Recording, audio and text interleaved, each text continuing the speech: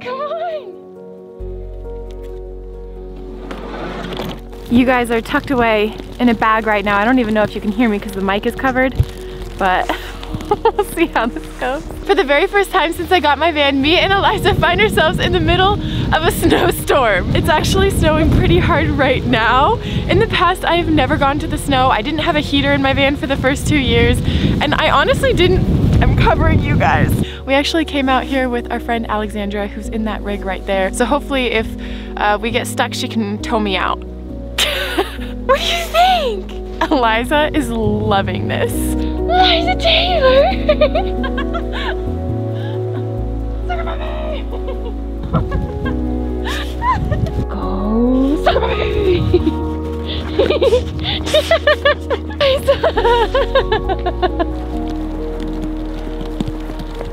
It's definitely time to go inside. It doesn't seem like the snow is gonna stop anytime soon.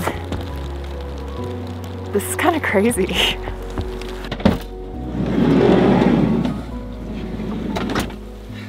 Right now, my biggest struggle is keeping my van from getting sopping wet. The good news is this is likely the cleanest my floors are ever going to be because I'm spending so much time drying them. The craziest thing about this whole situation is that this entire place transformed overnight. When we got here a few days ago, the sun was shining. There was no bad weather. It was perfect. And the snow really only started in the evening last night, and I definitely wasn't expecting it to be quite as much of a flurry as it is. There is a giant iceberg going down my window right now. And honestly, despite the fact that I do have a heater, which hopefully it keeps running smoothly, I'm not very prepared for this storm, or rather, I'm not prepared for what it might look like to have to get out of here. The sun actually just came out, so I think I'm going to climb my ladder in the back and try not to kill myself while I brush off the 5 inches of snow that are on my solar panels.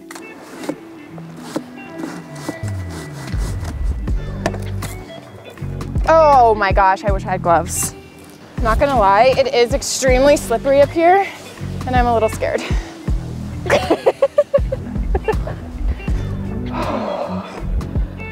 My hands. Look at my hands.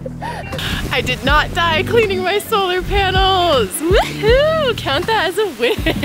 What do you think about all the snow? What do you think about it?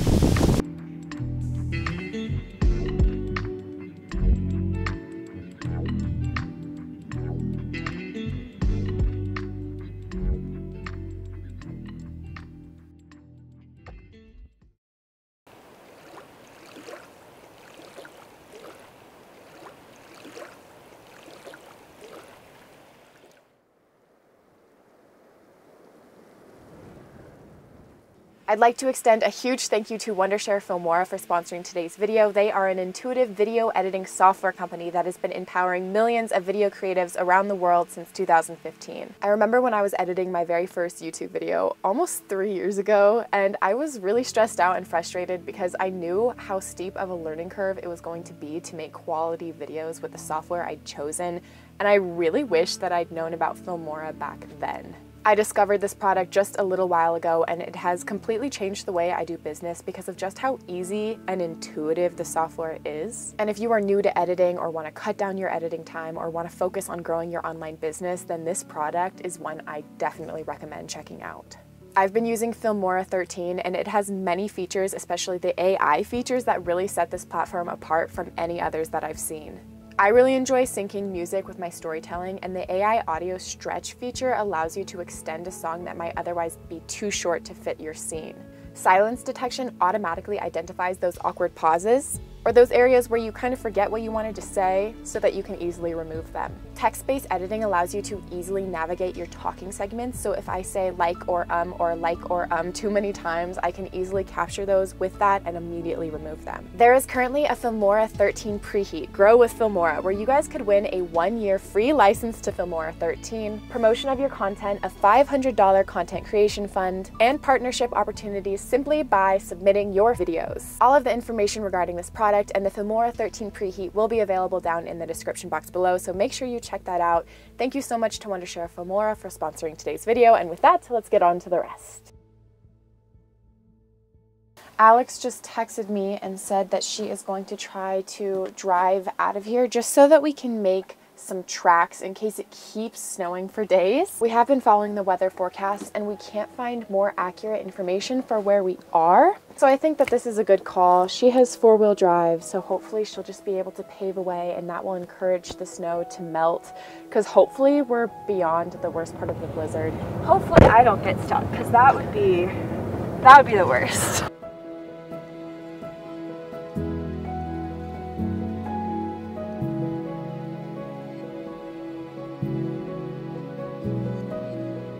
Well, that was annoyingly easy for her. She didn't even put her truck in 4-wheel drive. She just rode it up in 2-wheel drive. No problem at all. Piece of cake. It's just a little bit funny because I know that my van would not do that. I just have a feeling my van would just slip and slide the entire way up. So the fact that it's this easy for her makes me want to get a truck camper a little bit. Ah! She's trying to run me over. I'm really not. Oh my God.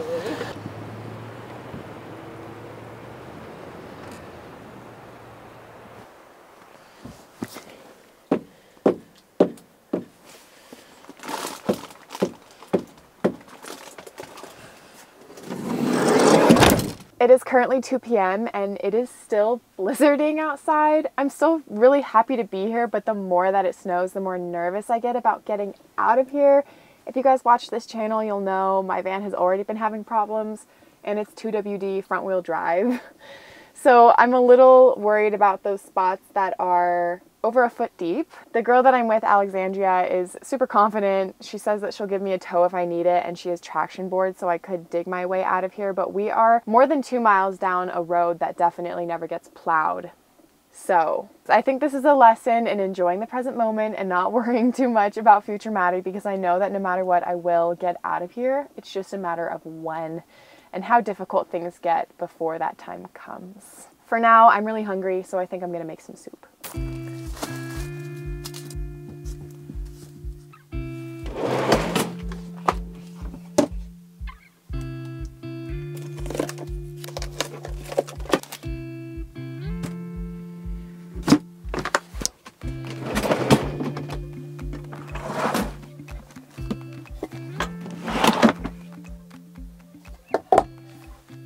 I haven't been feeling the urge to cook lately, so when I do, I like to make a really big batch so that I can eat for at least a few meals. It's really hard to do any meal prepping when you're living in a van, so this is kind of the best that I can do.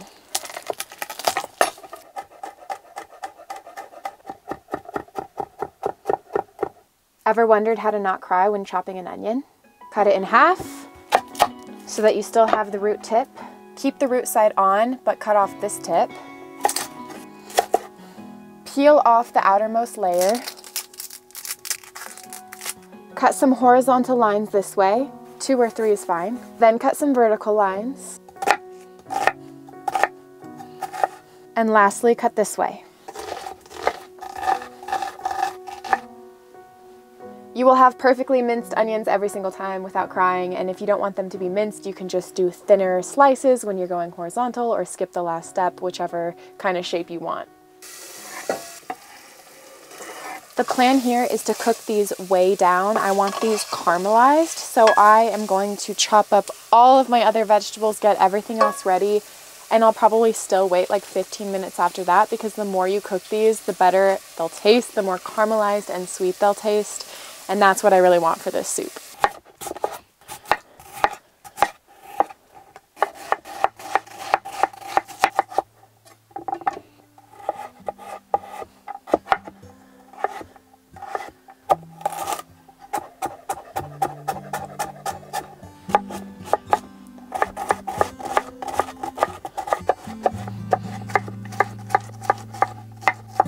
These are now really nice and brown and caramely, so I am going to put these in a separate little dish so that I can saute all of the other veggies in the same pan.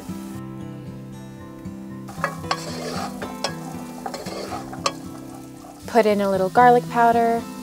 This is some ginger and some red pepper flakes as well, and plenty of salt.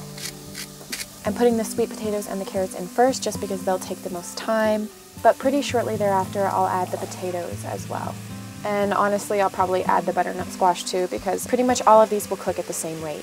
I'm actually going to move the vegetables to a back burner because that one's always tricky, because I also want to saute some tempeh and I also think some mushrooms separately so I can get a really nice brown on these before I add them to the soup. I remember when I first tried tempeh, I thought it was super gross and I didn't eat it again for years, but now I'm absolutely obsessed with this stuff. And if you are someone who does not like tempeh, then soup is a really good place to add a bunch of fiber and protein in a way that I think is maybe less intense as just tempeh on its own. My favorite way to eat this is to crumble it with garlic powder and salt and plenty of olive oil, and it's so good.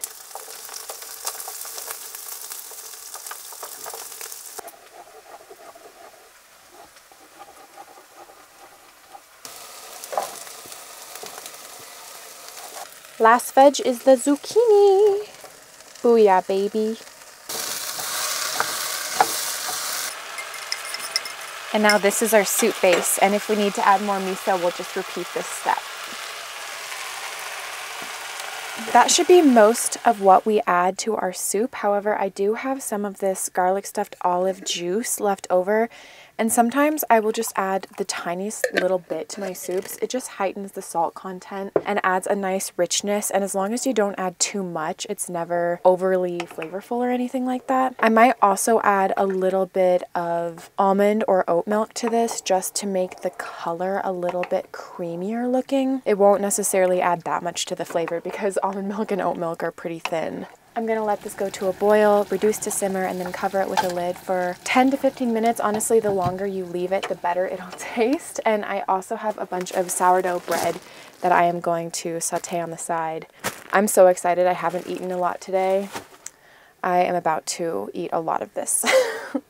Soup is officially simmering, and I think that Alexandria is going to walk over and join me. Actually, I think she's going to run over. It has been snowing pretty on and off, but mostly on for a full 24 hours now, and it is currently blizzarding again. Welcome. Did you? What just happened to you? Did you hear that noise? Yeah. Did you just bang your head? Yeah, I hit my head on the bike rack. Are you okay? I'm totally fine. It just caught me by surprise. Be my girl, my girl. It's just stuck in your head, huh? It is. Sorry, I just talked to you. I'm looking at your dog and You're not really helping me that much, but I appreciate your effort. Yeah. Thanks, babes. Thank you. I'm sitting on your tail right now. Do you want to just move a little bit more? Hope it's yummy. this looks delicious. You really like food hot dog and drink stock? Mmm. This is perfect. It's really nice. It's really, really nice. Oh, it's perfect for this weather. Thank you so much. You're so welcome. I'm glad that you're having some. Alex and I finished up dinner, and then naturally something bad had to happen. I honestly don't think I can go a week anymore without something going terribly wrong with my van. I am in 20-degree weather right now, and my heater just broke. So that's cool. I actually do know what's wrong with it. It's a glow plug. It's something that I've replaced in this heater before, but I didn't think that it was so temperamental that I should buy 2 or 3 or maybe even 4 of them just in case. And of course I don't have an extra glow plug on hand, and it's something that I need to ship. And I hope that we can stay warm enough tonight. I think what I'm going to do is get my oven going and make some cinnamon buns to try to heat up the van and also have a nice treat to comfort myself, because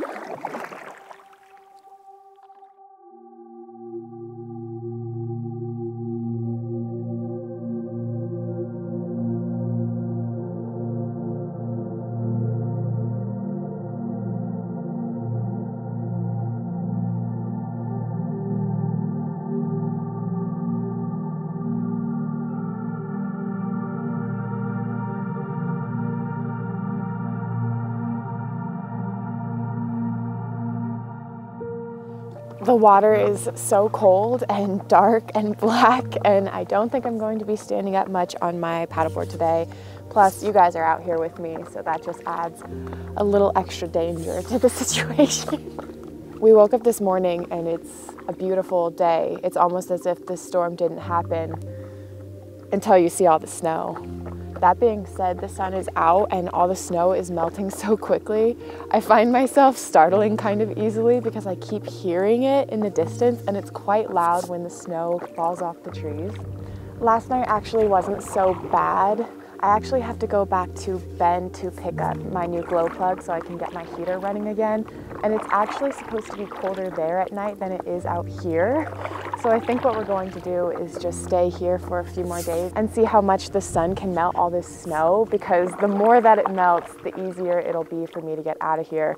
Although I wonder if that's true, because if the snow all melts, it might just get kind of muddy, which could also be difficult for me. So who's really to say? For now, I'm sticking to what I said last night. I'm enjoying this present moment, making it do, and worrying about that at a later time. Alexandria and I have the entire lake to ourselves. It's a total winter wonderland.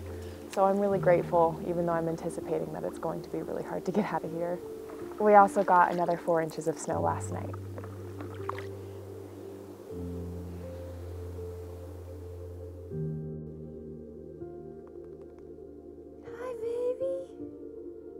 Hi. Hi.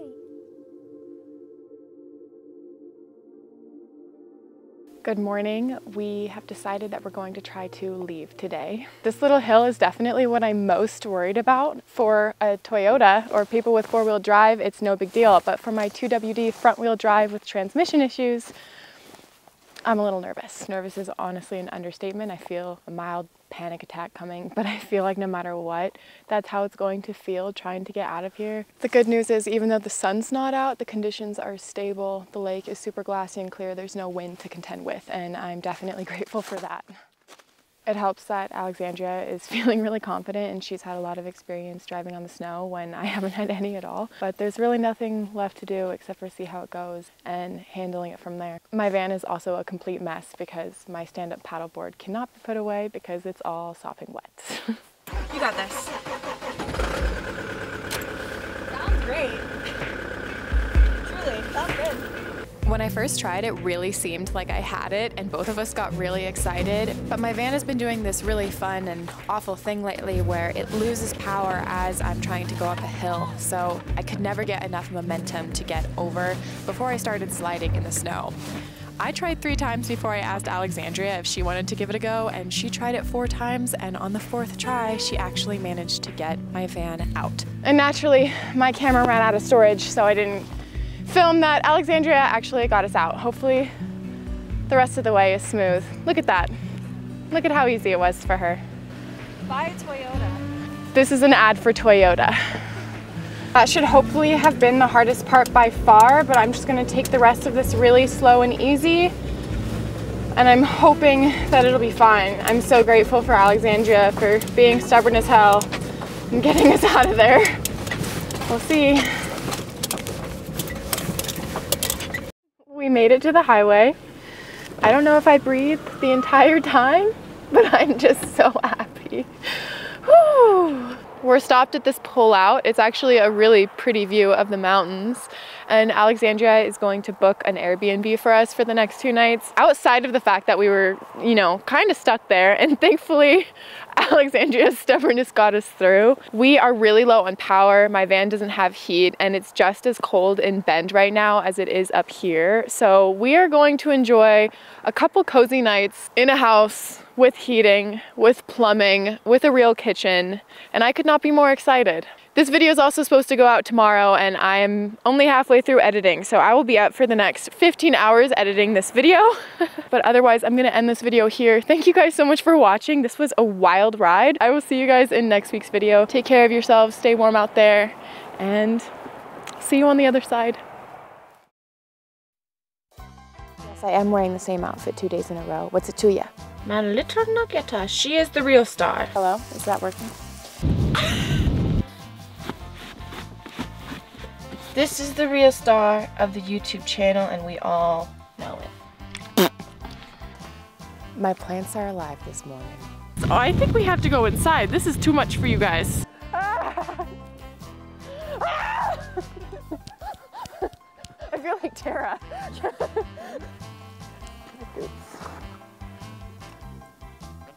It is lit. She knows it. I know it. You guys know it.